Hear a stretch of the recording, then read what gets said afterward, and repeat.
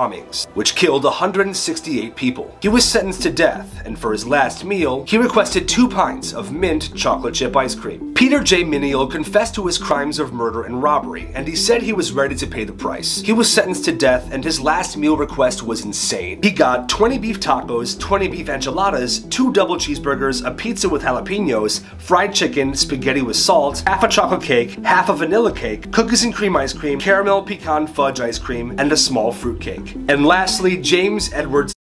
The strangest last meal requests on death: spaghetti with salt, half a chocolate. Peter J. Minial robbed and murdered a 20-year-old by stabbing him 39 times. For his meal, he requested 20 beef tacos, 20 beef enchiladas, 2 double cheeseburgers, a pizza with jalapenos, fried chicken, spaghetti with salt, half a chocolate cake, half a vanilla cake, cookies and cream ice cream, caramel fudge ice cream, a small fruit cake, 2 Coca-Colas, 2 Pepsis, 2 root beers, and 2 orange juices. Finally, we have Velma Barfield, who killed... Well.